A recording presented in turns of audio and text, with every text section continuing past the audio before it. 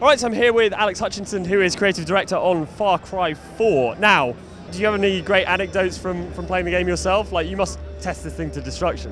One of the little mini features I really like this time is you can cut the brakes on vehicles, so you can park them on a hill, pack it with C4, and then cut the brake and let it roll down into an outpost and watch the AI sort of say, that's a bit weird, and then detonate. Am I right in thinking you can stick C4 to an elephant, shoot it in the butt, and watch it go mental and then explode it? You can upgrade your C4 to sticky C4 and then chuck it on the back of an elephant. Very harsh way to go, but you know, it's a complicated world. Am I going to be making an elephant skin coat, for example? Yeah, you will not. I don't think actually there's any upgrades with elephants. Everyone got very sad. I mean, you can skin them and sell them, but we didn't want to force people to do it, so we're trying to find different ways to handle it. But yeah, the crafting, the skill system, all worked really well in Far Cry 3, so we're trying to bring those back and refine them and move them forward. So it's that weird process of finding the elements that work in a franchise and keeping them so that everyone, it's still Far Cry, and then finding all the new things to bring in over the top.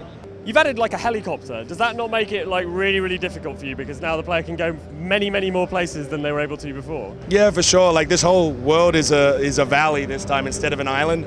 So it's bordered by cliffs you can't pass, but there's still a lot of really rugged terrain in the middle. So it was more to solve the problem of the annoyance of slowly climbing up, of, you know, jumping 40 times to go up 20 feet. So no, it's cool, it's cool. And obviously they're very breakable, so we can shoot you down. Yeah, I shot a helicopter down with a grenade launcher from my helicopter, which I thought that was magical. I saw that.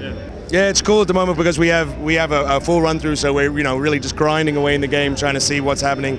And really the philosophy on a Far Cry game is always put all the tools in an arena, arrange them, and really let you as the player build your own story. So you get all kinds of crazy stuff, like you were saying, where you can shoot a helicopter from a helicopter. Now that we've got co-op, we see all kinds of crazy scenes of, you know, your buddy riding around an elephant, busting down doors while you're up there in the chopper. So there's all kinds of good stuff. So talk a bit about the co-op. What's changed this time around? Because last time it was kind of a self-contained, separate story in its own arenas. Yeah, I don't really see much future in modes, you know, so like the idea that I bought the game to have this big single-player immersive experience, and then there's this alternate mini thing on the side, so we tried really hard to bring it into the same campaign.